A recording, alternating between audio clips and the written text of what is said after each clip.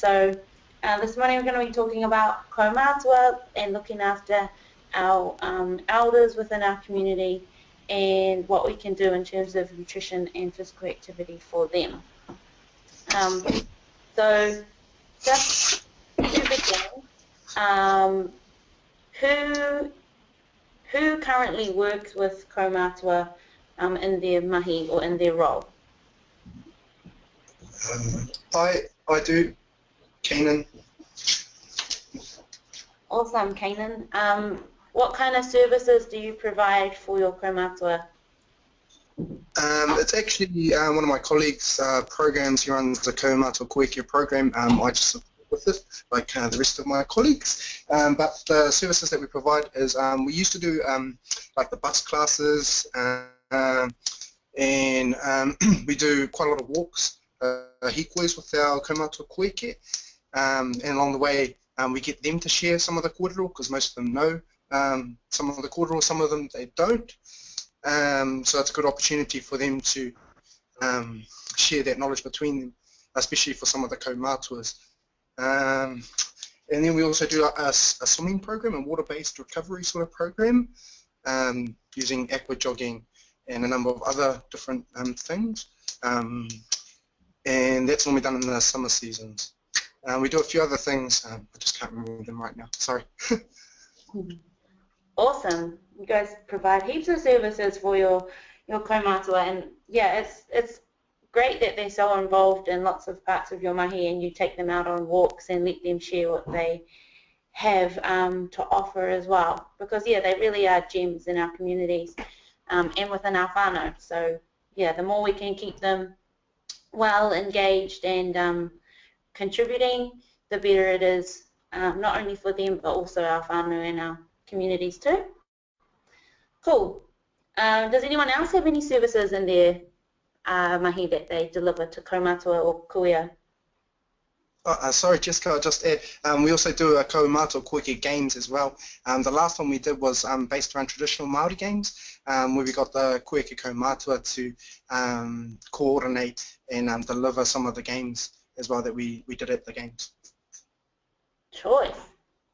How was that? Was it really successful? Yeah, it was quite successful. The only thing was we only had about 20 Koekia Kaumātua that participated, so but there weren't many of them. But what knowledge they did bring to the event was really awesome, and some of the games that they shared I'd never played before, which was real cool. Cool. All right, you guys are doing awesome work. Choice.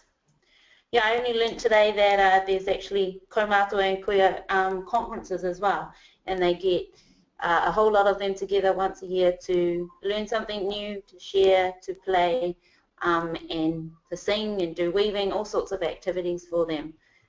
So yeah, your different providers in your mahi are probably aware of that conference, but it is happening in November in Kirikiriroa if you know anyone that would like to attend. And it's just, yeah, a couple of days for them to all get together and be awesome. Be awesome at being Kaumātua and kuia. So cool. Thank you for sharing, Kanan. So what I wanted to talk to you all about today is how we can help as kaimahi to ensuring that they're eating well and flourishing in their oranga and their movement too. So most of the time we just encourage lots of the basic principles we've talked to you about previously in nutrition, you know, encouraging kai Māori kai ora, making sure they're getting lots of high quality kai in terms of nutrients, watching out for some of those manua ora nutrients as well, so you know, just being a bit more careful with the salt and the fats. We look after their heart health. The amount of energy they need actually is a little bit different to say what an adult needs, or even, you know, rangatahi or anyone like that. They are a separate group. They do have different requirements. Highlighting the importance of water again, because of the changes to their bodies and the way things work, we need to encourage more fluids. And the connections and social and whānau connections and relationships they have become really, really critical to their well-being sometimes even more than what we needed them when we were younger, and just making sure that they stay sharp and can use their hands, can use their brain, can move their bodies, and yeah, like that old saying, you either use it or lose it. So to touch on the kai, as we get older, our energy needs decrease. We're not as active, we're not as moving around as much, and we don't require as much calories or energy from our kai as we once did. But where the energy levels decrease, we have a need for more nutrients. So we're talking about really high quality versus a lot of quantity. So we want more bang for our buck. For every mouthful of kai that they have, we want it to be really nutrient dense.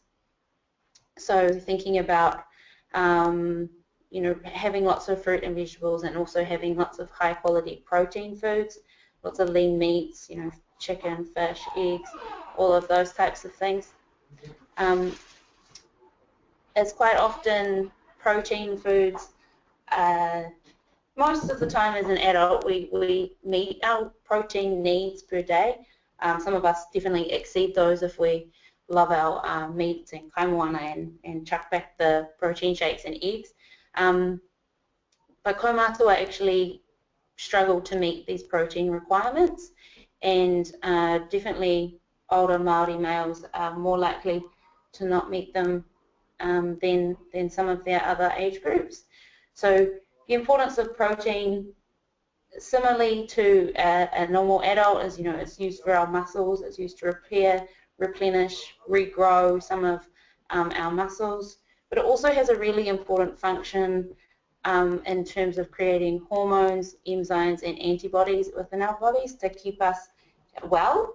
And, you know, as you get older, keeping well is almost more important than anything else, because you can rapidly go downhill quite quickly. Yeah, so there's also more risk involved if our muscles start to decrease. Their risk of falls can increase. They're more fragile and they take longer to recover after illnesses. So when you are sick or when you are unwell with an infection, or you might go to hospital, or even just a cut or a scrape, protein is the main nutrient we require to heal. It carries a lot of different amino acids, and they kind of are like our building blocks of lots of our skin, muscles, everything. They kind of make us who we are.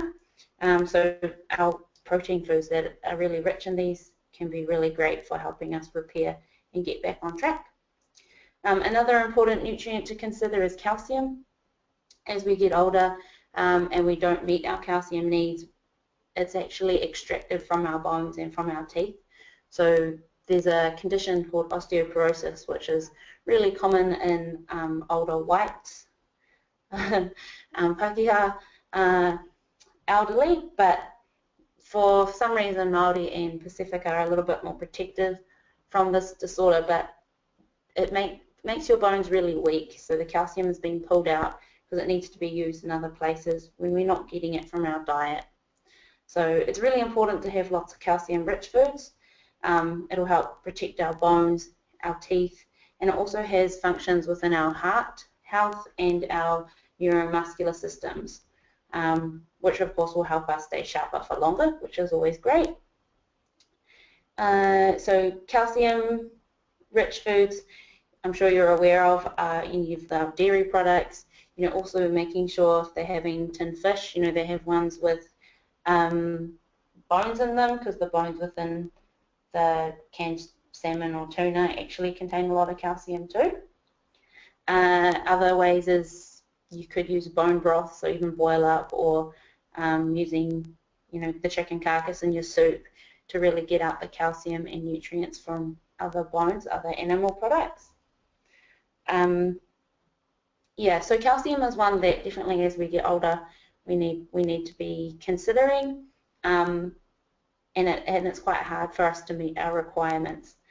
So I think currently 93% of our Māori female population have inadequate levels of calcium in their diet, which is quite significant. So it's pretty much everyone over the age of 50. Also vitamin D. So vitamin D we get from the sun, we can get from eggs, we can get from oily fish, and also some of our organ meats like liver. It's really important as well. It kind of works with calcium to protect our bone health. So when we're younger, it helps build our bones, and when we're older, it helps protect them with our kidneys from pulling out all the calcium within the bones. And it also has a role with our muscle health. So again, with our older people, we want them to have a bit of muscle still left on them, so that if they do have a little fall or nearly hit the deck, that they've got some muscles to protect them, to help get them up off the ground again, or prevent like a big fall, and protect some of their joints. Yeah. Fiber, so fruit, veg, whole grain cereals, breads, those kind of foods are really important. They help prevent constipation, they keep everything healthy in our guts, and they also have a role in lowering our blood cholesterol and helping our blood glucose. So for people that have diabetes or have had heart issues in the past, like these are some important things to note, is to make sure that you're still really onto it with your fruit and veg, your whole grains, and also your legume intake. Zinc, so zinc is linked to our immune system. It's found in lots of our red meats, and yeah, I think it kind of flies under the radar sometimes in terms of fighting off infections, and yeah, but it is an important one to have. And then also with our vitamin B12 and folate. So these are kind of found in animal products, and then also folate's found in leafy green veg, kidney beans, and I guess they become more important because we lose the ability to absorb them through our gut. So as we get older, things start to degrade instead of grow. And in our gut we have lots of little microvilli. So what these look like is, in your digestion system, there's little finger-like structures that stick out from the walls of your gut, and their job is kind of to catch all the nutrients that fly past in the blood, and they act as like a surface for the nutrients to attach and to be absorbed where they need to. Yeah.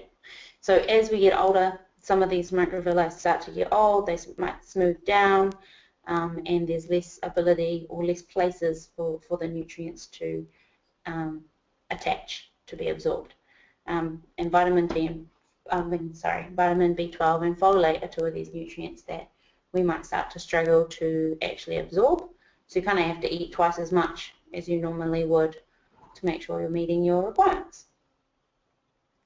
Any questions about some of these nutrient-related needs for our Kaumātua?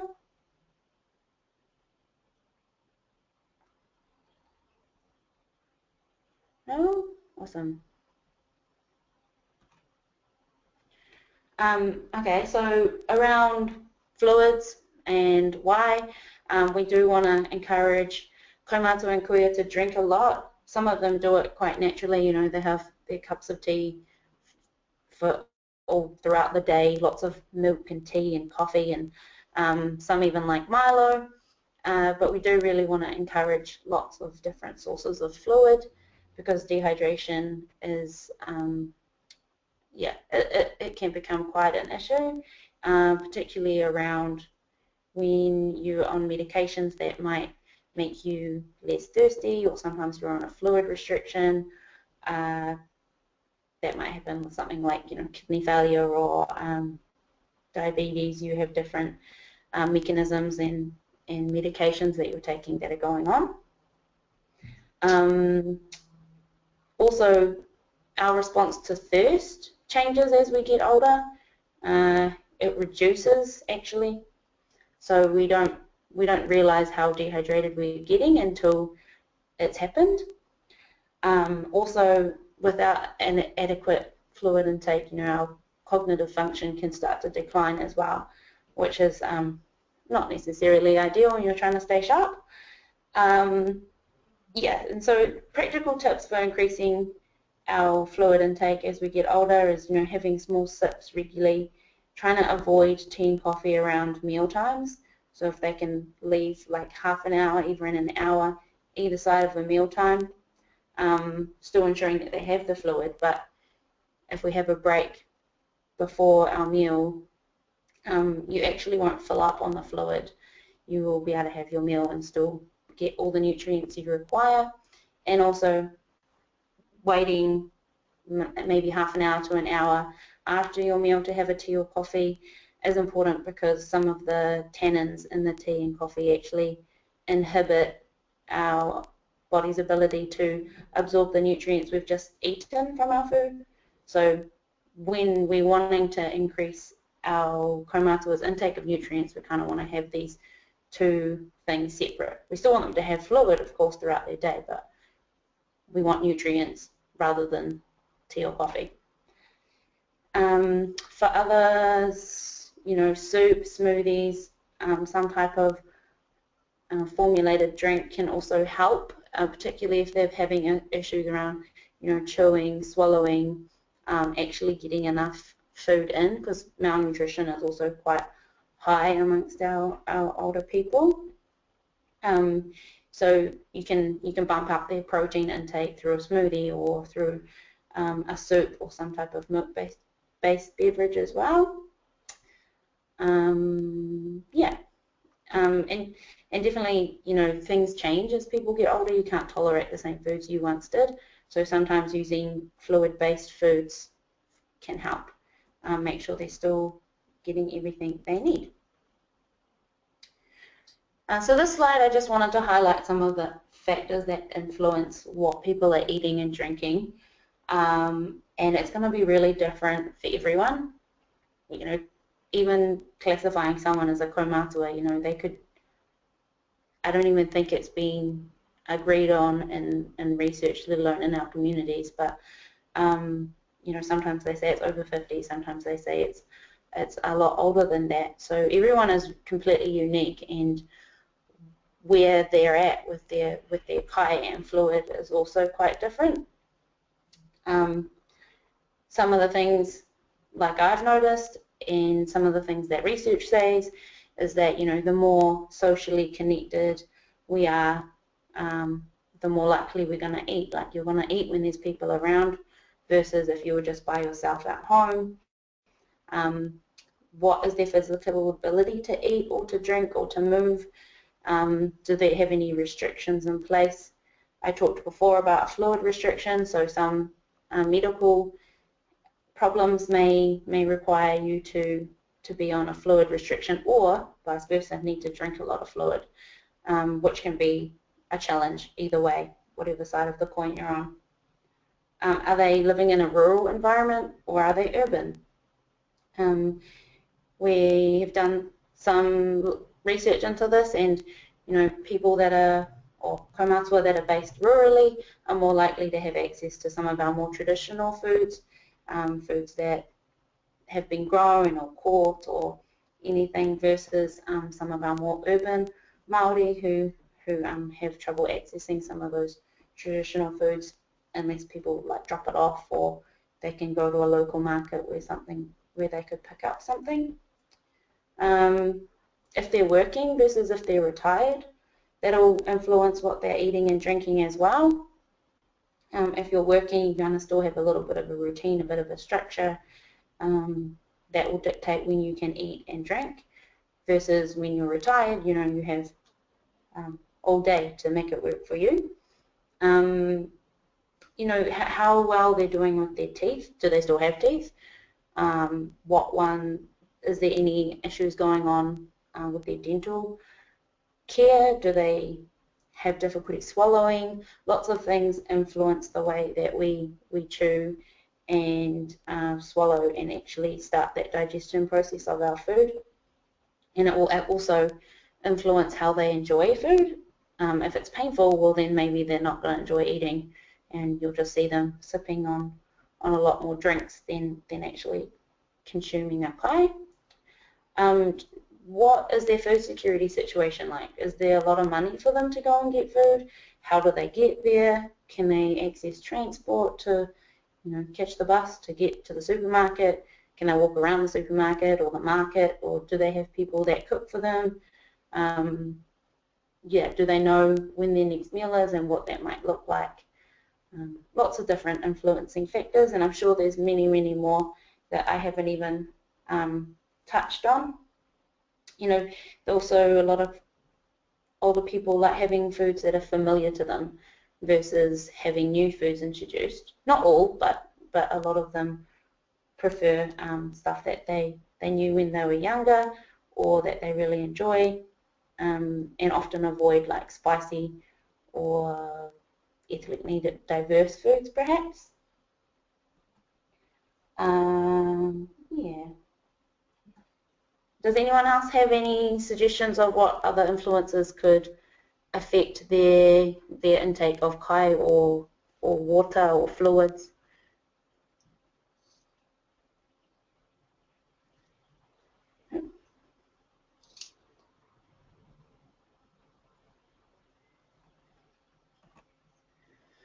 Okay, so I asked you this question at the start. It was really nice to hear some from Kanan around what services you have in your area and with your mahi. So, I just want to throw the question out there again, like what are some of the challenges or issues that you see Kaumātua facing in your communities?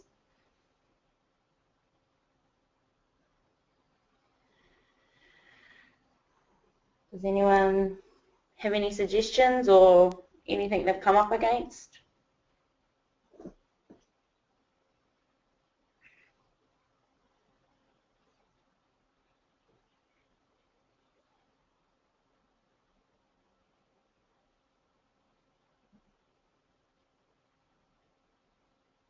I just saw that Makweni had said, what about the times of year or the seasons for those influencing factors before? Like, you're totally right, that would definitely influence what they can access and eat, depending on when it is. Yeah, so I guess some of the issues I've seen with Kaumātua, what they might face is lots of the stuff around, I suppose, sometimes on the marae they've got quite a lot of expectations on them. They might have to sit out on the paipai for hours on end, and then if they've got a medical thing going on as well, they do need to actually take a break and go and have something to eat, or standing for hours and they've got gout and that sort of thing. So they have a health issue as well as a cultural obligation at times, and just how we manage that and how we make sure that we manaki them and look after them when they're in some of those roles. And lots of access issues to support and kai as well, is what I've seen. Just on that, Jessica. Yep. Oh, sorry. Just on that, we found that there was issues around tangi as well. Like how Makweni said, when it started to get colder, that's typically when our Kaumātua go to the other side, typically. So around the colder months, we tend to have a drop-off in our participation rate, just because there's more tangi in that time of year for our Kaumātua, and most of them are, like you said, have cultural obligations or marae obligations. So we found that some of our Kaumātua koeke, the attendance was, I guess, sporadic at times. Yeah. That it's kind of an awful time of year, that time of year when it gets colder and people start to get sick, and it's usually our youngest and our oldest in our communities that suffer the most. Yeah, and again, it's that double-edged sword of they have to attend like a tangi or something, and it's cold and it's wet and it's miserable, and they actually put themselves at risk as well. But of course that they'd want to be there or they need to be there. But yeah, so encouraging them to make sure they're all wrapped up and have been eating well so that they have the strength and the immune system to fight off any of those nasty bugs that can just take their toll on them, eh? So with that season sort of situation in the colder months, is there anything that you guys do to, support them or look after them even more? Yeah, he tends to have a more hands-on approach with them around those times of months, so he tends to be in communication with them a lot more. So he's always ringing them to see when they're available, and he always does follow-ups later on in the week to make sure that nothing's come up during the week and stuff like that. So I guess he's just more hands-on. One year we tried to change the activity, so we tried to move it into an indoor pool and do water-based stuff because it's inside. The only thing with that was that some of our kaumātuas, like I said, they didn't have the time when they weren't available, so that sort of dropped off our participation numbers, I guess. Yeah, awesome. Yeah, does anyone have, do they offer, I don't know, flu shots and stuff to any of your kaumātua or anything like that around those times?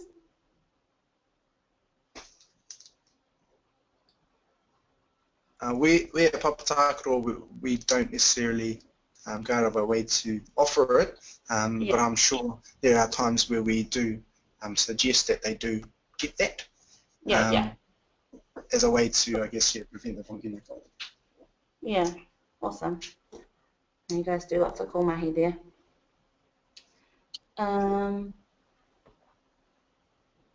Kotarimi had also posted a comment saying, they can have mobility issues when the body doesn't want to move or work as it used to, which is totally true. And yeah, you can can see that in the way they move, and again with the colder months, things seem to stiffen up and ache a little bit more sometimes too, with things like arthritis and whatnot. So coming on to movement now, we would like to encourage our kaumātua and kuia to be as active as possible, moving, breathing, stretching, it's all going to help us be functional in our everyday life and activities. Having more muscle tone, more strength in our muscle will help our circulation as well. Still be able to do things like play with their moko, like you were saying, go out for a walk and share some of the whakapapa and knowledge of the area that they hold, and really just about protecting ourselves from falling, injury, or even illness. Most of the time when you see elderly in a hospital, they actually suffer from malnutrition, and they might look really big, but they've actually lost a lot of weight really rapidly. And as we know, having a bit more weight on us as we get older is actually a protective factor, not only for our bone health, but also as kind of like that extra reserve that you might need if you do become a bit mawiri. Yeah, and also moving, just for as it does for healthy adults, it's going to help improve our sleep and our appetite. And I talked a bit before about how our thirst response decreases. It's the same with our appetite. It also changes. It decreases. You might not get the same hunger cues as you once did when you were younger. I kind of think of appetite almost like a muscle. You need to keep moving it and keep working it for it to remind you to respond. I'm not sure if that made sense, but if you don't use your muscles, you lose them. It's the same with your appetite. You need to keep giving a little bit of a workout keep eating small little snacks. Yeah, otherwise it just decreases and you don't actually feel hungry anymore, and then you'll just lose weight, and that's not what we want in our older people.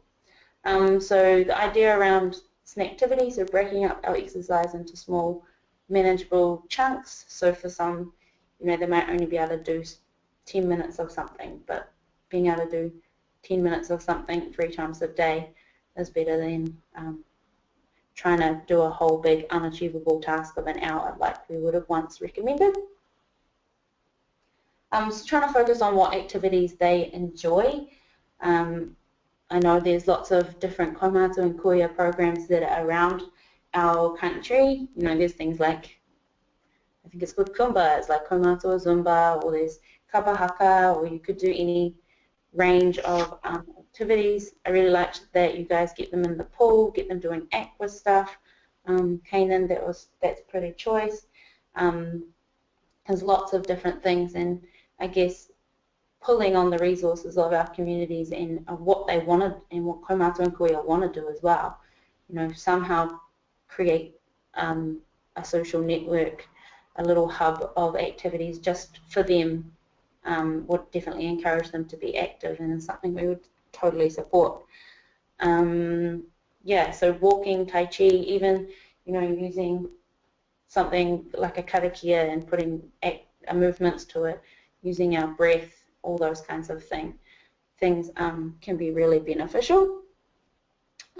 You'll see in the picture at the bottom on the left, we've got a kuia there using arako, and we had taken them through some movements and breathing techniques using those as well.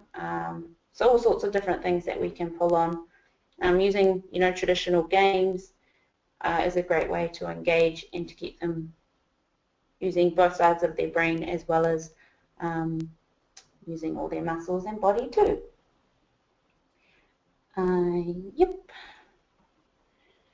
So we also would want to encourage them to be able to do movements that will help them in their everyday life. Functional movements, things like, if we're telling them we want them to be healthy and well, to go out and play with their mokos, then what kind of movements can we help them practice or strengthen to be able to do those things. So one of them, anything with a bend and lift movement. In the gym we call it squatting, but in everyday life, when you put it into practice, it's their ability to get in and out of a chair, squatting down to lift up the groceries from the floor, maybe getting out of the car. So these types of movements all require strength in your glutes and your quads and your hamstrings, but also a little bit of stability in your core and a little bit of flexibility is needed too. So we wouldn't necessarily recommend all our Kaumātua go and do like 20 squats or something, or see how much weight they can squat, but definitely the movements that they need to engage some of those key muscle groups.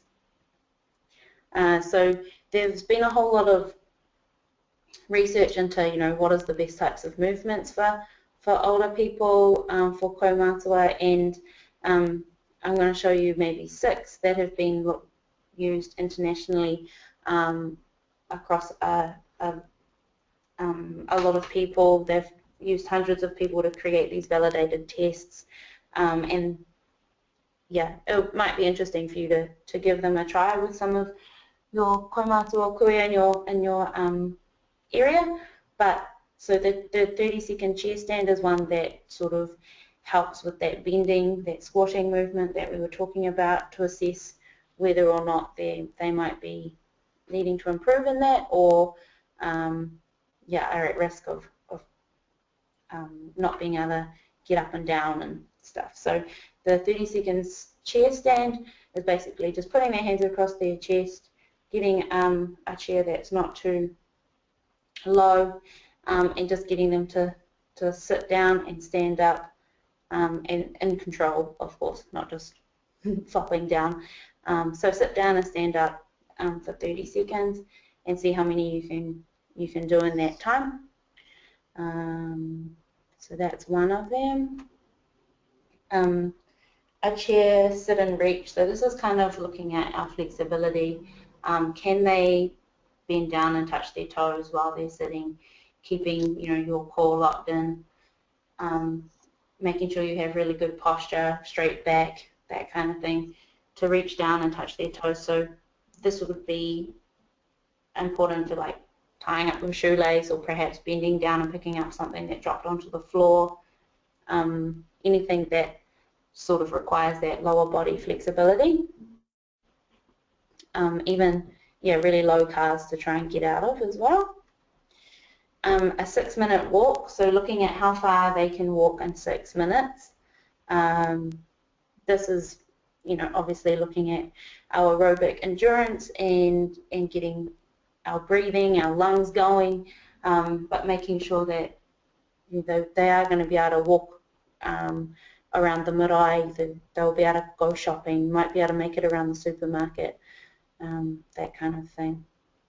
An up and go test, so basically this is just where we're wanting them to be able to do a quick maneuver. So getting off the bus in time, getting up to answer the phone, going to the bathroom, responding to something in a quick manner. Maybe they left the jug on, maybe the pot's boiling over, I'm not sure, but just from a sitting position to a walking position and back. So we're looking at agility as well as our balance. So yeah, just if you get them to sit down and then walk out to a certain distance and back, and time how long it takes for them to get there. Pushing movements are really important as well. So a pushing could be either pushing forward, so a really stubborn door, for example, pushing something over your head, so lifting an object onto a really high shelf, or taking something down as well. Pushing to the side, so if you're lying on the couch watching some TV, can you actually push yourself to sit up or get out of bed?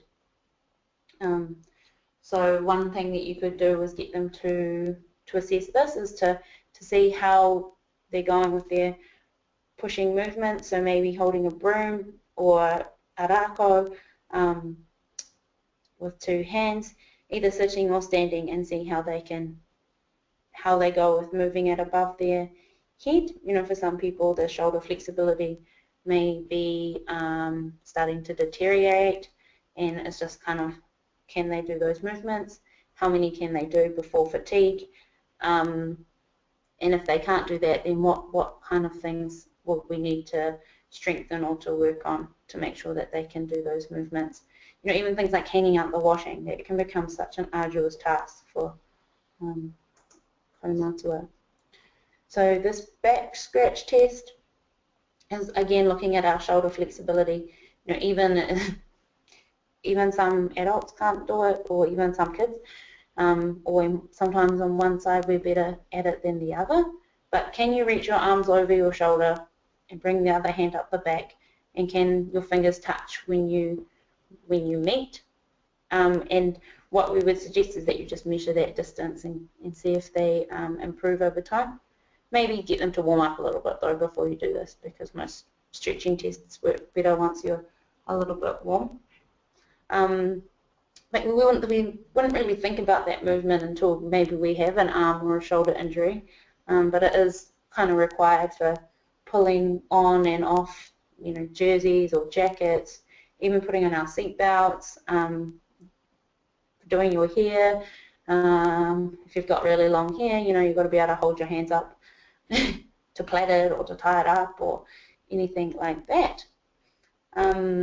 So back stretch. A stepping test, so how many steps can you take in 2 minutes? This could be using just a set of stairs, using a step, or if you don't have that around, you could just make a mark on the wall or a level that they need to lift their leg up to, and just how many they can do in 2 minutes, and just count each time that the right knee is raised off the ground. So these, that one's a pretty easy one to do.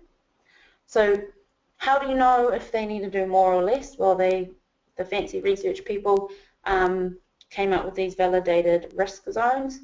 So the 30-second chair stand, if they can't do more than 8, or they can't do 8 stands from sitting to standing, we definitely need to look at what we can do to strengthen their bending, squatting movement. Oh, the arm curl, I don't think I covered that one, sorry. But basically that's just like, you know, doing a bicep curl with a really light weight. Again, that'll be for strengthening us to be able to pick up shopping, pick up moko, whatever. The 6-minute walk, so if they can't do more than 320 meters, they would be classified at risk. And that's, like, we wouldn't think that that's that far, but, you know, even the ability to walk from, you know, your car into the doctor's, or your car into the marae, or your walk around the supermarket to get what you need, or whatever you might need to do, like, it's always going to take about 6 minutes or even more. So yeah, it's important to slowly build up their ability to walk, and encourage them to do that. The sit and reach test, so for men it's slightly different. We want them to have 10 centimeters, less than 10 centimeters, sorry, apart from their toes to their hands, and for women 5 centimeters, so something to work on there. The back stretch, we don't want to get more than 10 for men, or for women we don't want it any more than 5 centimeters. And for the agility test, where you have to stand up quickly and rush to answer the phone, we don't want it to be any more than 9 seconds.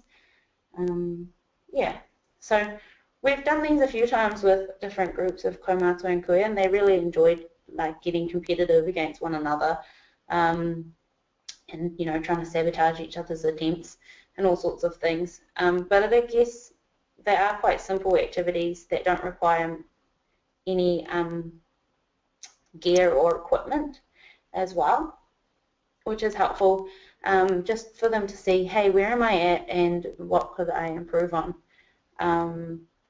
because they will help improve their, you know, their quality of life and their ability to be engaging. So yeah, I just would really encourage you to get creative with how you might get their movements and them moving and eating well. In terms of those international tests that have been used, we were reflecting on them yesterday and thinking, well, actually, like, that's really cool as a measure. If you were going to do a fitness test for an older person, they, you know, those meet all the right things, but they're not really, I don't know, Māori, or they're not really appropriate all of the time. So I would just really encourage you to get creative with perhaps maybe how you could help them strengthen some of those areas. So thinking about those functional things like getting in and out of a car, getting in and out of bed, being able to pick up your moko, or pick up your shopping, tie up your shoelace, hang out the washing, like those things. Thinking about what muscles that they're using and what areas they might need to strengthen to make sure they can do all of that. Again, flexibility as well. Lots of our traditional activities keep popping up in my mind. We use a lot of hand games as well that help with coordination, keeping you thinking, as well as moving and reciting words at the same time. If you play them fast, sometimes you even get puffed. And they also help with, you know, toning up your arms and back as well. Even, you know, using our maurako as a form of exercise. You can do Tai Chi, even, yeah, there's lots of different ways that we can engage Kaumātua and make sure that they're using their muscles, staying strong, staying well, and also being socially connected, which is huge as well for ensuring that they stay well. Yeah, does anyone else have any ideas of how you could get creative with Kaumātua and get them engaged and moving? One year we did line dancing as well. Oh, yeah. The Kaumātua love that, eh? They do love and we did like a euchre, like cards, playing cards. Oh, yeah. I think it was like a Wednesday night. Yeah, doesn't know. Cricket. Yeah, I've seen them play like euchre, bingo, bridge, all those games. Bowling. I don't know who still does bowling, but some people like it.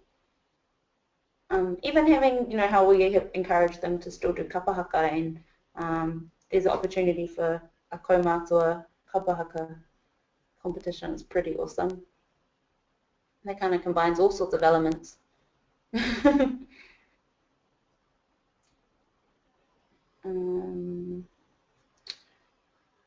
Cool.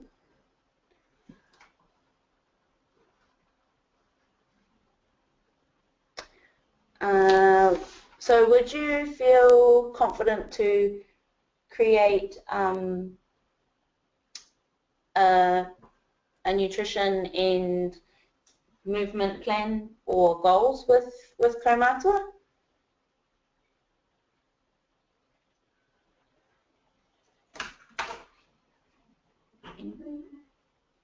Yep.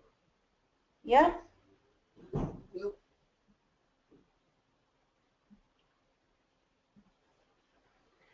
What kind of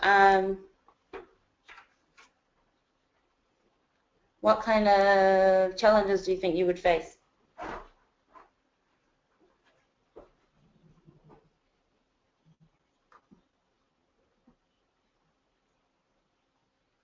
Nothing? You got it sorted?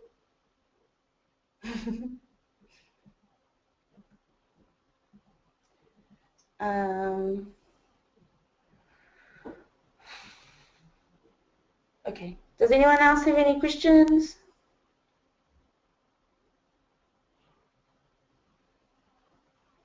No. Sweet.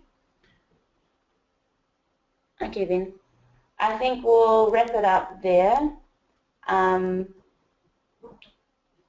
Then I'll leave you all to have a great day. If you do have any questions about or suggestions around Kaumātua and Kuia and how we could improve their nutrition or their activity or movement, please feel free to send those through. But otherwise, I look forward to seeing you all next week on Tuesday. And yeah, take care. Have a good day. Thank you for your involvement, everybody, and for Kanan for your contribution. Awesome. Sweet. Sweet. See you. See you.